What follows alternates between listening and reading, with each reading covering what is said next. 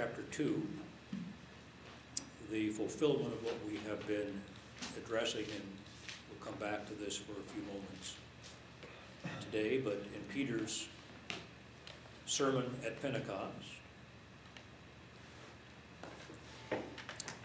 verse 15. For these are not drunken as ye suppose, seeing it is but the third hour of the day. But this is that which was spoken by the prophet Joel. It shall come to pass in the last days, saith God, I will pour out my spirit upon all flesh, and your sons and your daughters shall prophesy. Your young men shall see visions, and your old men shall dream dreams. On my servants and on my handmaidens I will pour out in those days of my spirit, and they shall prophesy. And I will show wonders in heaven above and signs in the earth beneath, blood and fire, vapor of smoke. The sun shall be turned into darkness and the moon into blood before that great and notable day of the Lord come. And it shall come to pass that whosoever shall call on the name of the Lord shall be saved. And that ends his quotation from Joel. I say we want to address some final concerns on this text today. Let's begin. Our gracious Lord, we come now and dedicate this class, this hour, into thy hands. We pray for thy presence.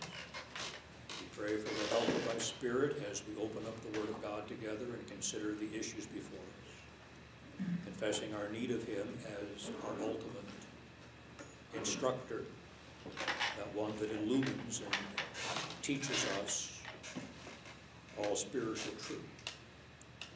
So Lord, we pray as we consider the matters before us that our hearts indeed would be addressed and our minds enlightened as we consider these wondrous truths out of thy law. Bless these men as they continue their studies and their work on this course. Give them insight as they work now on their book Theologies, that this will be a profitable exercise for them as well. But meet with us today as we commit this time now into thy hands for thy glory, as we pray in Jesus' name. Okay, now I have your subject studies that you've done, and I will give those to you before you leave today. And comments are there, and maybe some of those that I want to address in class as well, but we'll let it go for the time being. Now you are working on your final project, all right, the book studies. This is the major project for the term.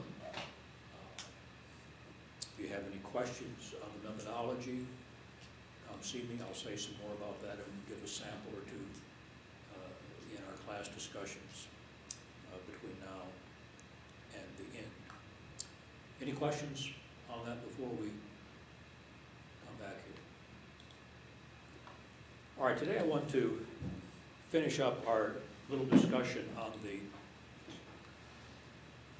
subject of the Holy Spirit as it's revealed, as he's revealed in the Old Testament, and looking at it from a biblical theological analysis, seeking to inform our systematic theology, answering ultimately that question concerning the difference between the work of the Spirit of God in the Old Testament dispensation and the work of the Spirit of God in the New Testament dispensation. And we went through some of the material there. I'm not going to rehash everything that we looked at in terms of the data from the Old Testament, in terms of the different aspects of the Spirit's ministry.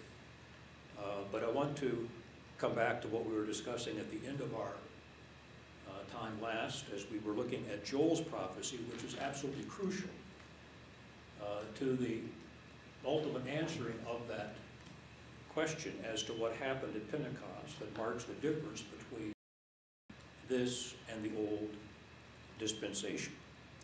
And we have read this morning from Acts chapter 2, where we have Peter quoting virtually in toto the whole third chapter of the prophecy of Joel, say the third chapter from the perspective of the Hebrew text. Hebrew division of Joel is a bit different than what we have in the English Bible. Nothing has changed as far as the wording is concerned, but just the chapter division, verses 28 to 32, constitute really chapter 3 in Joel's prophecy, and then what we have as chapter 3 is chapter 4. But I say that's just a matter of the division. Now, given the importance of this text, I want to look again at the structure of what Joel is saying and how that applies to Pentecost to see if we can answer that question again. And just to get us started, remember we have these 4 different categories of the Spirit's work, regeneration, that supernatural work of the Spirit of God that implants life into the heart of a dead sinner.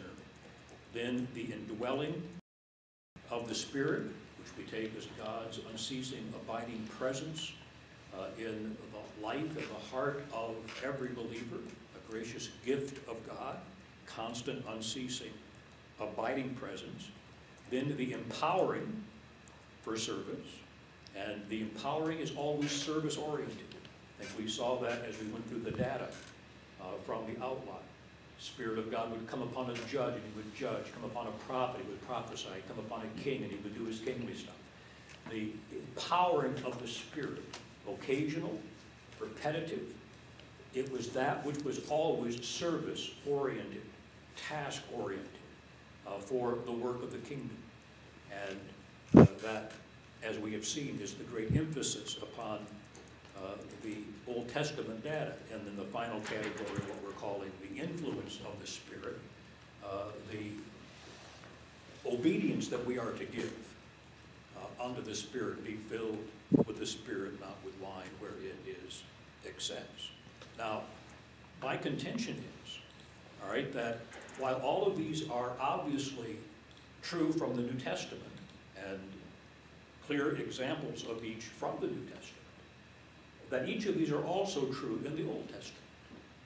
That Old Testament saints were regenerated, that Old Testament saints were under the influence of the Spirit as they were sanctified, walking with God. You have that imagery that is being used.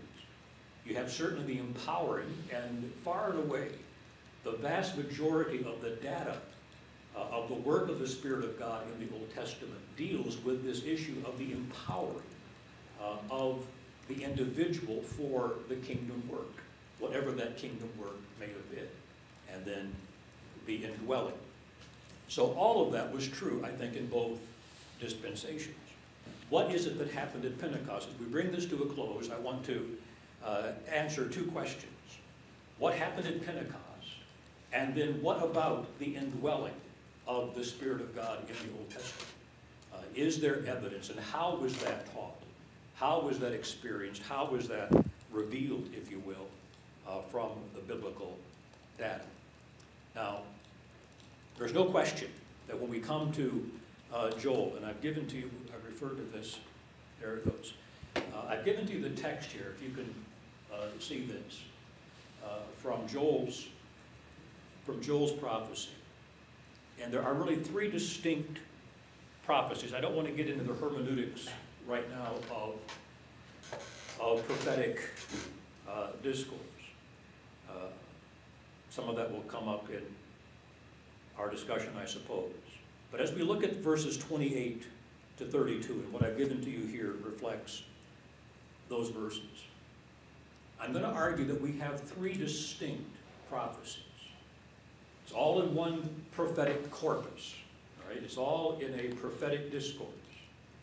But I'm suggesting that the structure of the text is indicating that we have 3 distinct predictions, if you will, 3 distinct prophecies within this one prophetic oracle. And a couple of things suggest that too.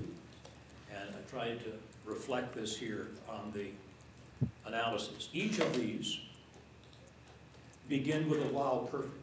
All right, each of these three little paragraphs begin with the while perfect. The while perfect here is a way of expressing the future tense, and it will be, and it will happen, and I will give, and it will happen. All right, so this is a way of expressing a future tense in Hebrew.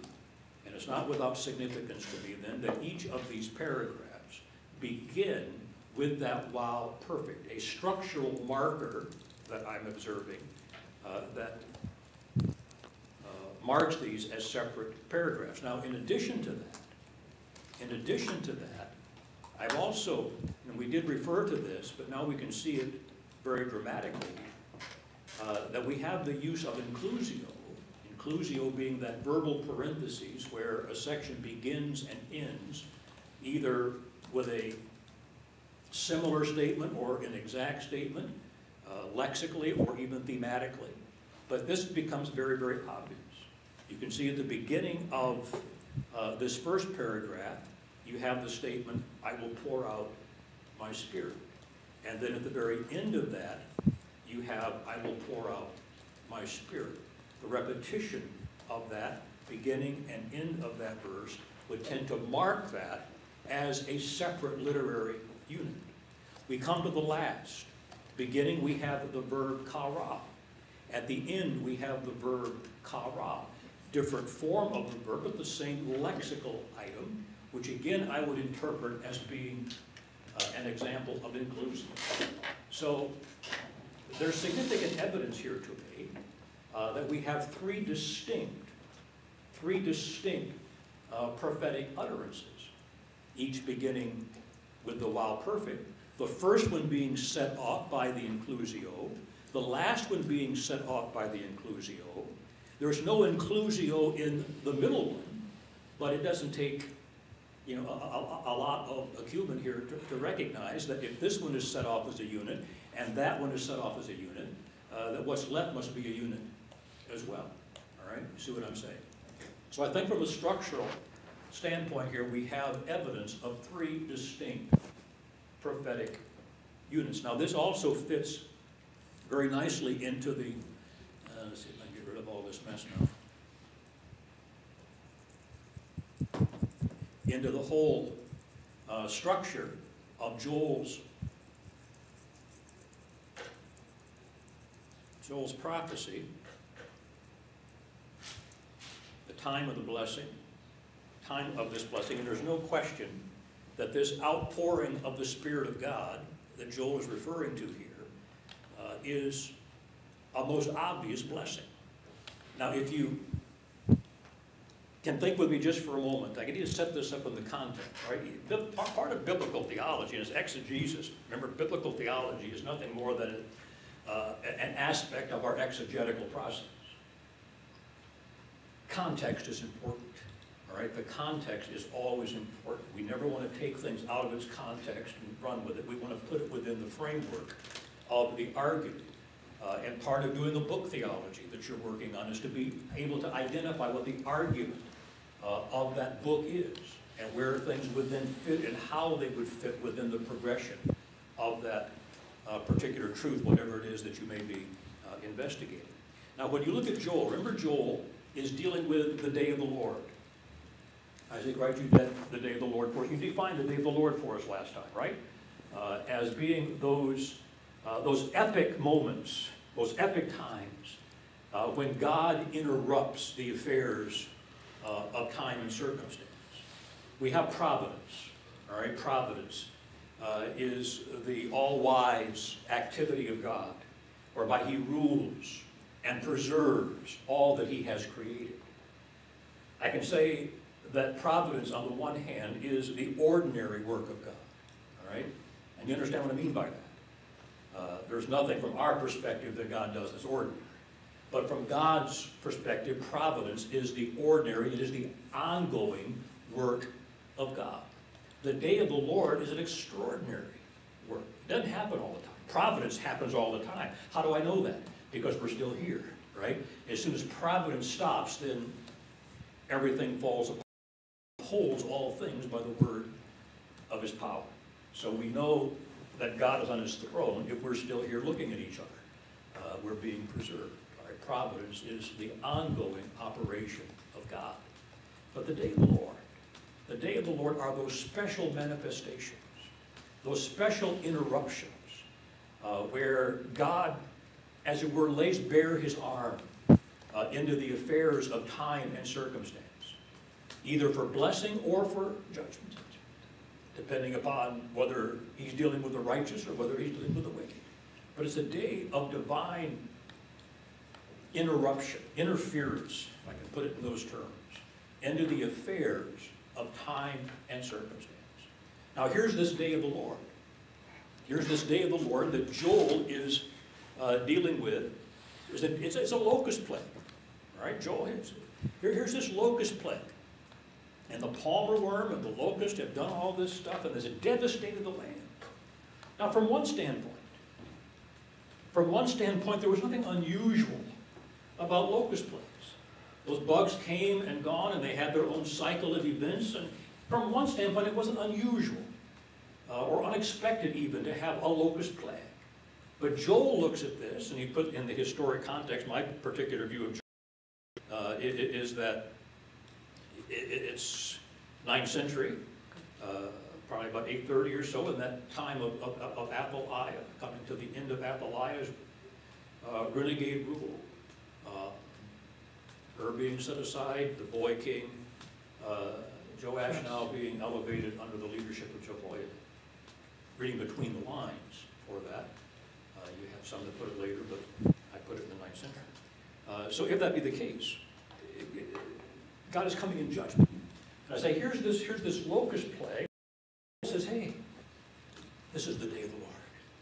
This locust plague is the day of the Lord. And you see his conclusion if you go to verse 15.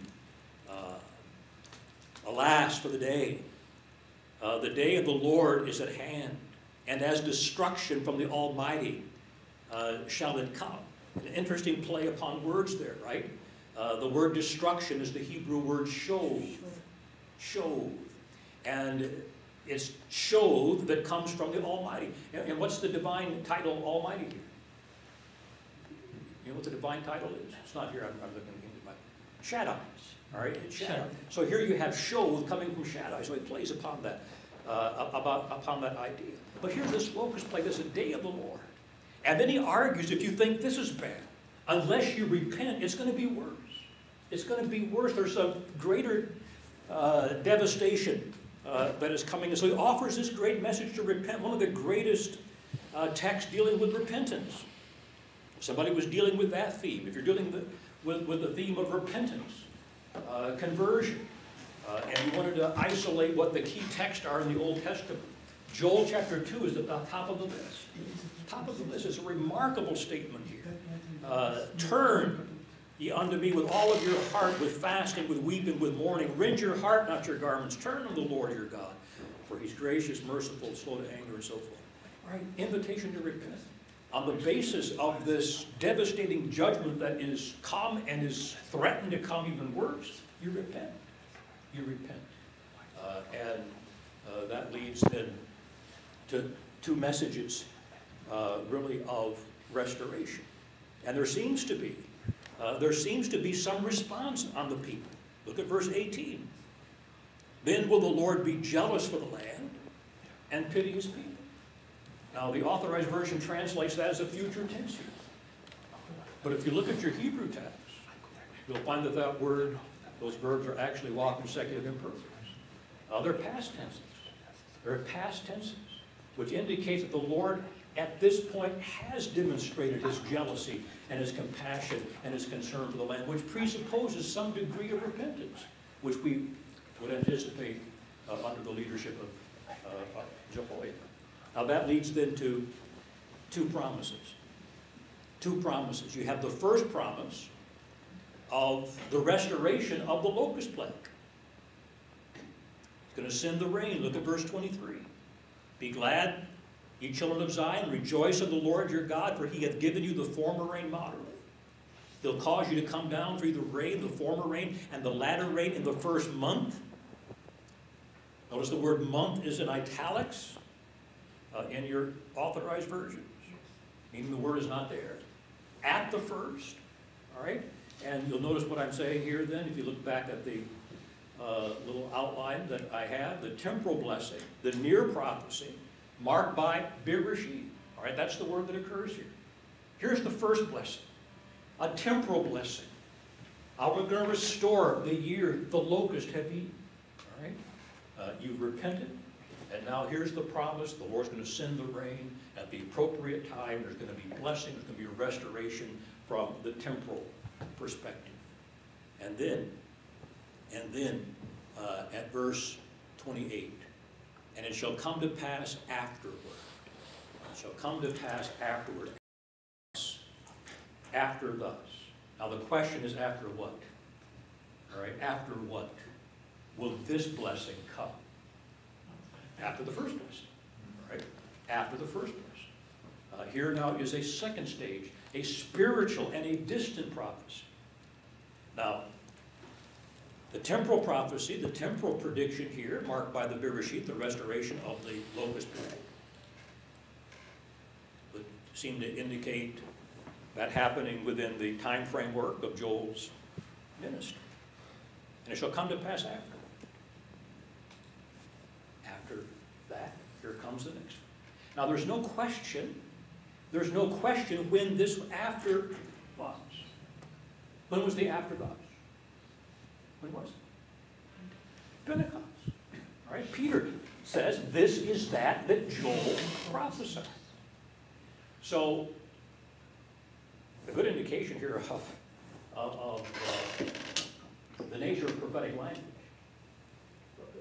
Some of our dispensational brethren like to refer to prophecy as pre-written history, right? Pre-written history.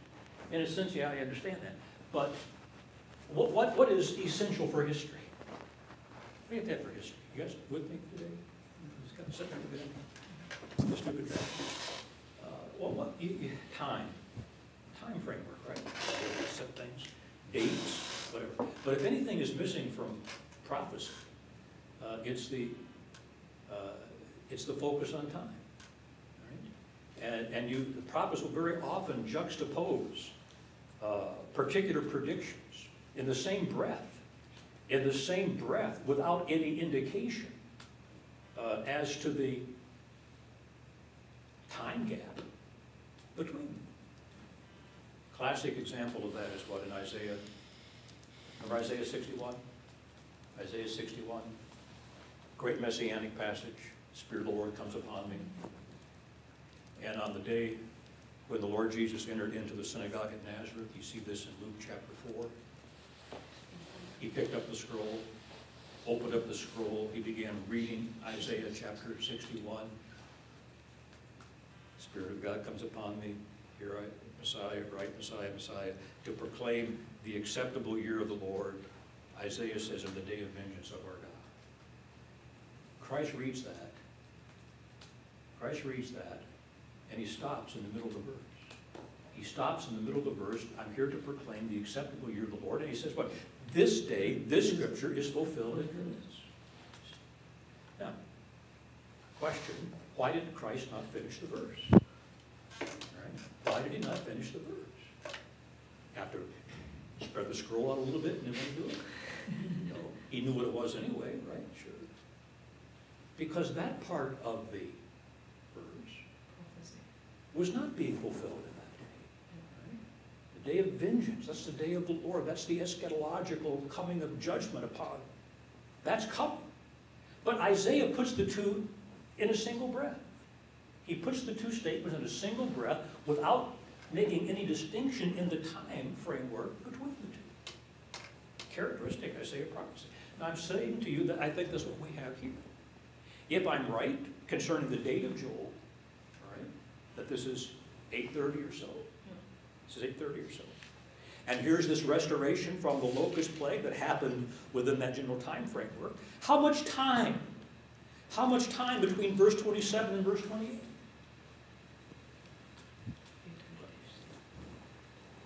You've got the rest of the Old Testament history, you've got the intertestamental period, and you've got the day of Pentecost. You've got hundreds of years. You have hundreds. those two verses. But not to worry. All right, that's not the issue. The fact of the matter is what the issue is. Here it is after this blessing. Then here comes this magnificent pouring out of the Spirit of God. And then there will be this demonstration of the wrath of God. And then there will be this invitation, promise, that whoever calls will be delivered. Now, in that prophecy,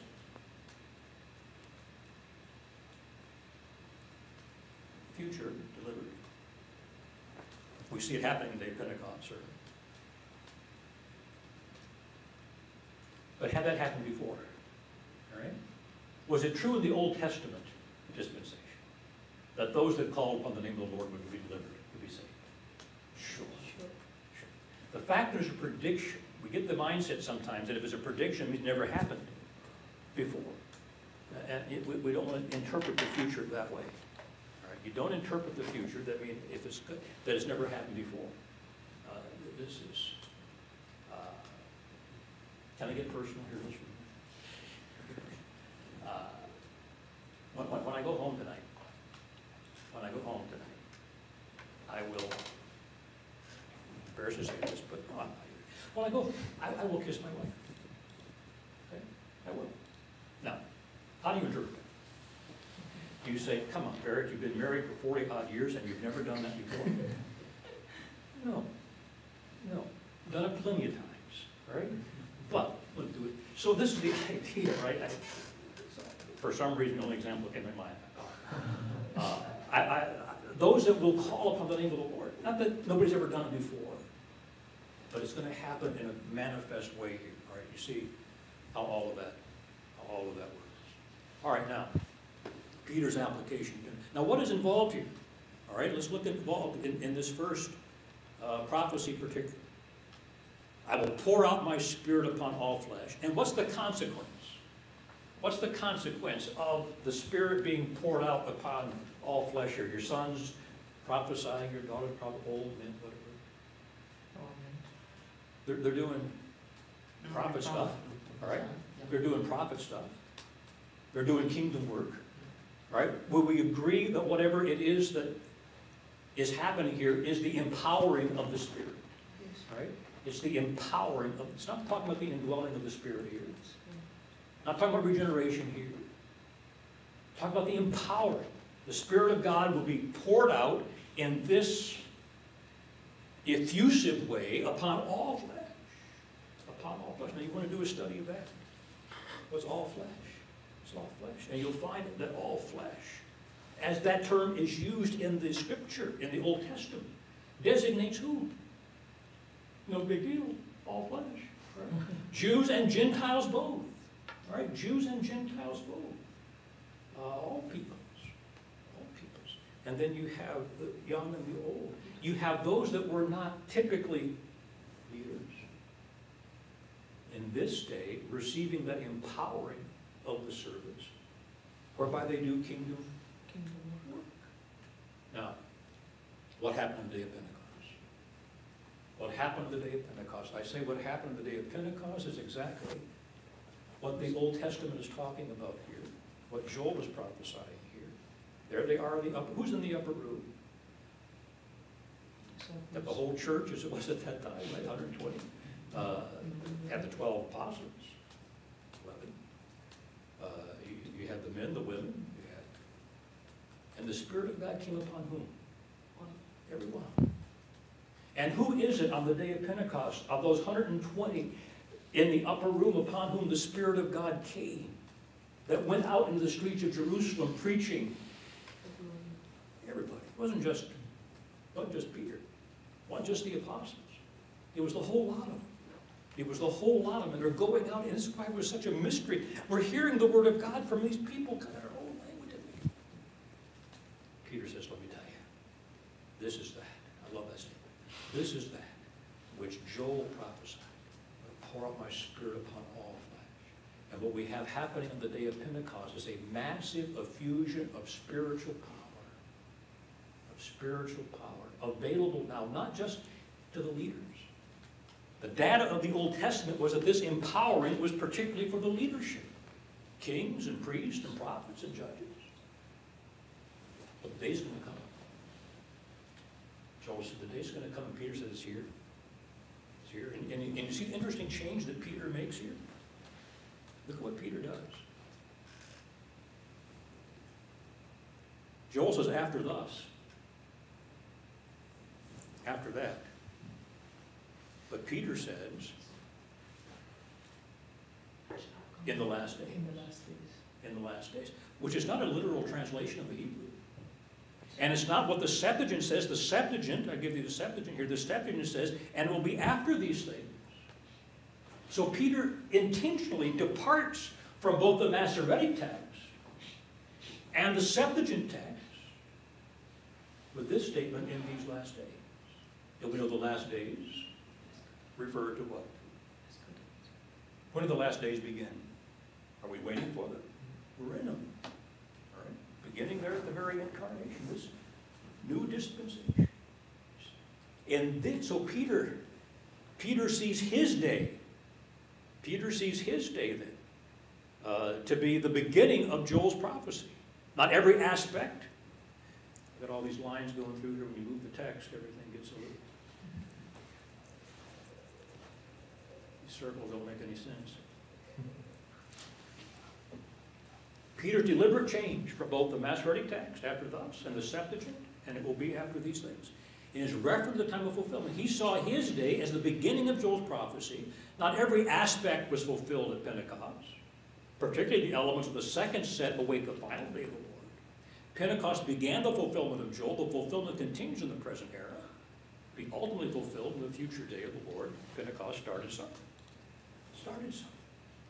So that we have now in this age, all right, in our day, in these last days, we have the availability of the Spirit of God for every believer to be engaged in the kingdom of God.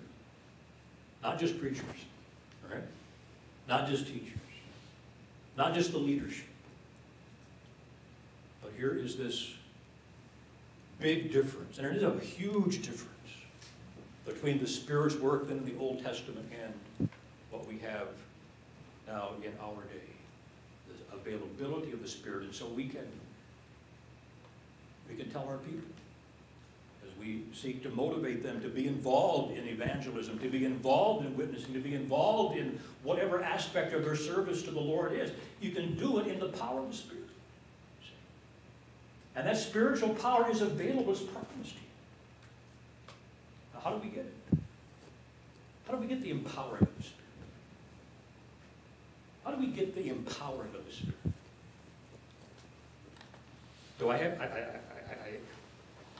How do I get regenerated? Sovereign work of God. Sovereign work of God. That's His business.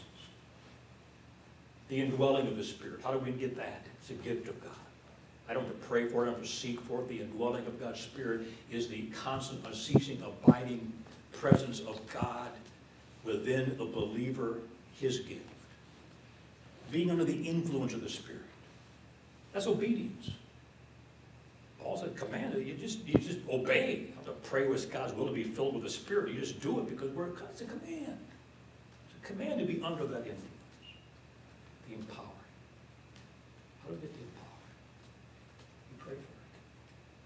We pray for it. Remember, in his analogy, in his teaching on prayer, Lord Jesus says, you know, what father?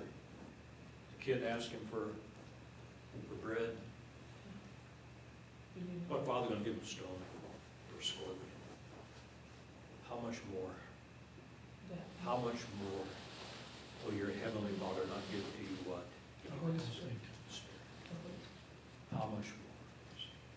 We ask. Whoa. We ask. We pray. What a wonderful promise. So prayer, I know, is in the will of God. If I'm involved in kingdom work, I'm involved in, certainly in preaching, would you not be afraid? I'd be afraid. And I hope we can get this fear in our heart, not be afraid to step in a pulpit without having prayed for the power of the Spirit of God, for that kingdom work, for that ministry. Applies to us as ministers. Applies to us as ministers, certainly, but I say it's something that we can, as it were, share with our people. When we encourage them, because Pentecost made the difference. No longer, I say, just the leadership. And I don't want to digress here too much. But what does it feel like? What does it feel like to be empowered by the Spirit of God? What does it feel like?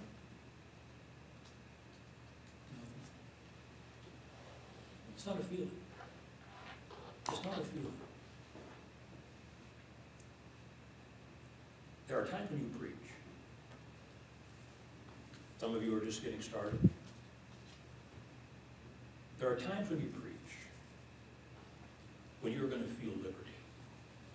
You are going to feel like every thought you have is on target, that your points of emphasis are there, you're gesturing in the right place, and everything is just, and I'm telling you what, there's no better feeling for a preacher than to know that liberty. You had it yet? Liberty. But you're not going to be long in the pulpit either before you feel like you're, I use the expression, like you're plowing concrete. Words don't come. Thoughts aren't there. It's a struggle. It's a struggle. Again, I'm not a mystic in the sense of being weird. There have been times when I've preached almost an out-of-body experience. I'm preaching and I sit over here and I'm saying to myself, sit down and shut up. Just sit down and shut up. You're wasting. Just in bond. But that's irrelevant if I'm preaching the word. And the Lord will very often remind you that it's not how you feel. That it's not how you feel. Times when I felt that I was in great liberty and nothing seems to happen. And other times when I preach and I've been in total bondage, plowing concrete the whole way, and there's been conversions. What does that say to you? It's not you. It's not you. It's the Word. It's the Spirit. Right? That's what we need. That's what we need. So let us take advantage of Pentecost, right? And to receive this great gift that God has made available for us. All right. Any questions there? On what I mean by the empowering of the key differences. One other train of thought I want to have here, but I want to make sure that we're together on what I mean by the empowering. I understand this part of it and not disagreeing with it, but if you think back into the Old Testament, whether you take the Hebrews, heroes of faith, and look at them, some weren't leaders in the sense that you've described. If you go through, you have Ruth, who's a woman, a Moabitess. You have the Shunammite woman. You have all these positive models of regeneration, faith, which is worked by the Spirit. So I guess my question is, how does that fit into your model, or how do you deal with the exceptions? Yeah, I don't think those are exceptions. I would agree with you. I would take every one of those as being regenerated. Yeah. I would take every one of those as being indwelt by the Spirit of God. I would take every one of those as being under the influence of the Spirit. But as far as the biblical data is concerned, I don't know that I've ever read where Ruth was empowered by the Spirit of God came upon Ruth. I don't have that data of the Spirit of God coming and empowering them for a particular ministry. There's Rahab, great example of faith, but I don't see her being, in the language of Scripture, with the data being empowered, the Spirit of God clothing her. But you wouldn't deny that reality. I'm saying the emphasis, all right? I'm saying that the emphasis, the data of the Old Testament is here, it's on leadership. Yeah. The data then of the New Testament becomes effusive, all right? And as a biblical theologian, all right, from that standpoint, I'm just dealing with the data, all right? Can we then extract and infuse our systematic, yeah, you can do that, okay? But all I'm saying is that from the standpoint of the evidence that I can collect from the biblical theological discipline, I don't have that terminology being used for labeling, with a few odd exceptions, right? Such as Bezalel we talked about, who is a leader, but not in a spiritual sense, except he was in king, of course. Yeah. So I don't know that we're on different pages here. No. All I'm saying is that from the data aspect, I don't think it's there. Good. Okay. All right, now, this question. What about the indwelling? I've said that I believe that Old Testament saints were indwelt by the Spirit. Can I make that statement on the basis of systematic theology? Sure I can. Yes. All right, I have I've got a presupposition, all right, in regard to the continuity of Scripture, in regard to the continuity of God's redemption. So from a systematic theological perspective, yes. Now, from a biblical theological, look at the evidence. How would we argue for the indwelling of the Spirit of God in the Old Testament dispensation? From a biblical theological perspective. And I agree with all of the systematic, dogmatic conclusions, all right, as we put that within the framework. But as I now collect, I collect the data of the Old Testament Scriptures, how would I go about? How would I go about arguing for the indwelling?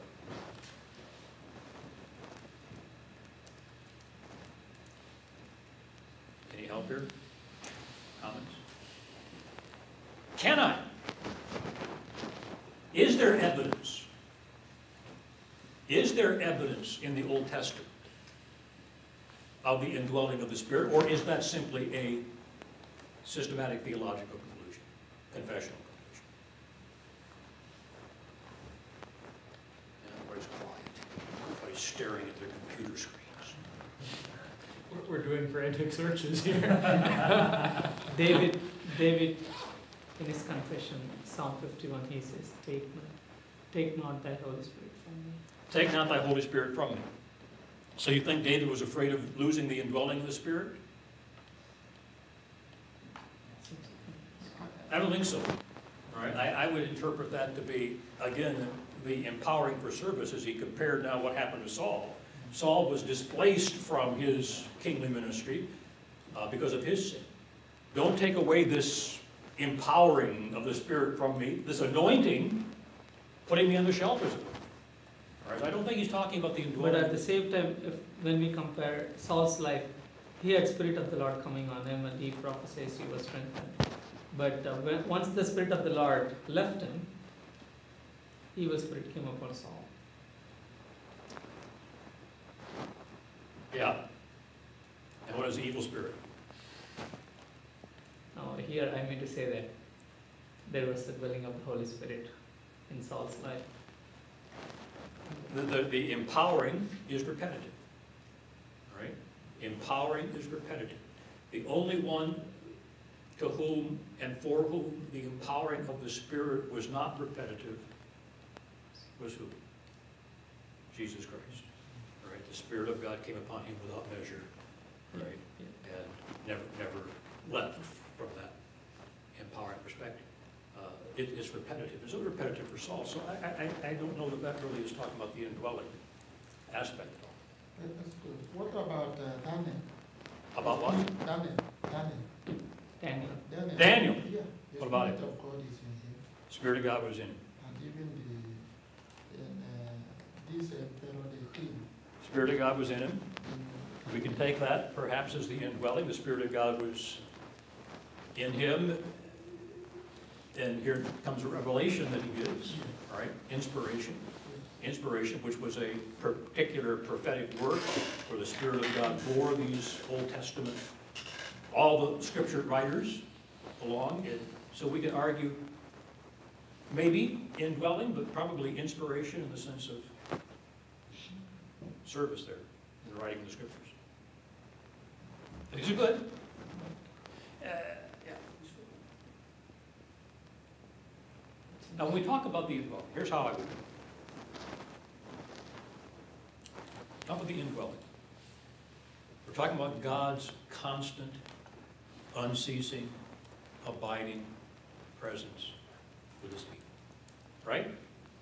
For fellowship, for comfort, consolation, all of those attendant circumstances. Now, is there evidence in the Old Testament where God declared to his people, I will be with you? We can multiply that down. I will be with you. The whole Emmanuel concept. What's Emmanuel? God with us. God with us. Now, in what way was God with his people? You know, I can, you just go to the Pentateuch. I looked at some data before I came to class, a lecture that I have for Genesis, for the Pentateuch. And I think I have made a statement there. If I had enough energy right now to back up and go behind the desk, I could give you the right numbers. But I think it's over 80 times.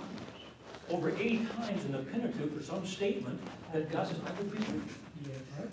I will be with you. I'll be with Abraham. I'll be with Isaac. I'll be with Moses. I'll be with Joshua. I'll be with Moses. I will be with you.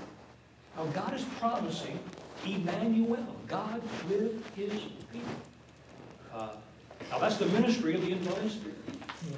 All right? Here's the ministry of the indwelling. I will be with you. Now in what sense? When God said to Abraham, to Moses, I will be with you. Was that just theory? Or? Now sometimes there were Christophanies. Right? Sometimes there were Christophanies, weren't there? We have an angel aboard. There's a visible manifestation of the presence of God. Theophanies. God would. But most of the time, no. So if God was with Abraham, it's just a concept. It's the Spirit of God. It's the Spirit. Now it doesn't say specifically that the Spirit of God was in him, beside him. We're talking logistics now, right? We're just talking logistics. But the emphasis and the ministry of the indwelling Spirit of God is multiple. I will never leave you or forsake you. I will never leave you or forsake you. We can multiply statements like that all the way through the Old Testament. Certainly the Emmanuel reaches its climax in the incarnation. But the virgin birth was not the beginning of the Emmanuel concept. Right from the very beginning. I'll be with you. I'll be with you. Aspect of the ministry that we associate with the indwelling of the Spirit. All the way through the Old Testament. What about the tabernacle? What about the temple? What was God teaching in the tabernacle of the temple? His presence. The tent of meeting. The tent of meeting. I'll be with you. I'll meet you here. Now the tabernacle, right? We've got to get our hermeneutics. The tabernacle temple was first of all symbol had many, many things involved with it, sacrifice, whatever. But the tabernacle, the dwelling, the Mishkan, right? The Mishkan, the dwelling place of the Lord. It was a symbol of that divine presence. An object lesson. A symbol was an object lesson that was given to the contemporary to teach them a spiritual truth. But people, we have to understand that the symbol was not the reality. The symbol was not the reality. It pointed to the reality. So the tabernacle, the Mishkan, the dwelling place of God with his people, was an object lesson of what truth? God was living, God was dwelling with his people. The Ark of the Covenant, that great manifestation of the presence of God. God was not in that box. Right? God was not in the box. The box was an object lesson. It was a symbol of a spiritual reality. And whenever you confuse the symbol with the reality, you're going to be in trouble. It points to the reality. It points to the reality. Were there Israelites that thought God was in the box? Yeah. Let's take that into battle. We'll save us. Made it a talisman. But to confuse the symbol with the reality is always deleterious. This is the point. This is the point. So what was the reality? If the tabernacle was teaching that God was present with his people, and God was dwelling with his people, what was the reality? God was dwelling with his people. All right? God was dwelling with his people. Not in that tent. That's the object lesson. The object lesson is designed to point to the reality. You see, how did they figure that out? Because they weren't idiots. Here's we have the Lord's Supper. We have the Lord's Supper, and we see the symbols there. We see the bread. We see the wine. As symbolic. As symbolic of the reality of the body and the blood. Are there people who think that that's the, yeah. Transubstantial, they think that's the real thing. But we know they're wrong. They're symbols. And if we confuse the symbol with the reality, we miss the point. Drastically, we miss the point. It's the same thing here. It takes us to the reality. So, I say we put all that together. Time is gone here. But you put all that together with the symbolism and the typology, with the express statements, I will be with you, the Emmanuel concept. There's plenty of evidence. Now, it's not specified, I'll grant you. It's not specified that it's the person of the Spirit of God that is doing those things. Well, so, being with them.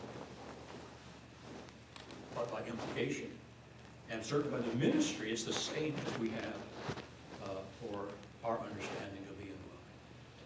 Okay, our time is up. We'll do something else next time. Our gracious Lord, we give our thanks for the Spirit of God that is available to us to enable us to serve and to fulfill the tasks that we have in the kingdom. And forgive us, Lord, for not availing ourselves and making ourselves submissive to that amazing work of thy Holy Spirit. For it's not by might nor by power, but by my Spirit, saith the Lord of hosts, that the work of the kingdom is going to be accomplished. So grant to us that power, Lord, in all that we do. Bless these men as they continue their projects. Give them insight now in this book, Theologies. That it be a profitable study for them. Open up a whole gateway of further study that will do them good in their ministries ahead. Hear our prayers and bless us in Jesus' name.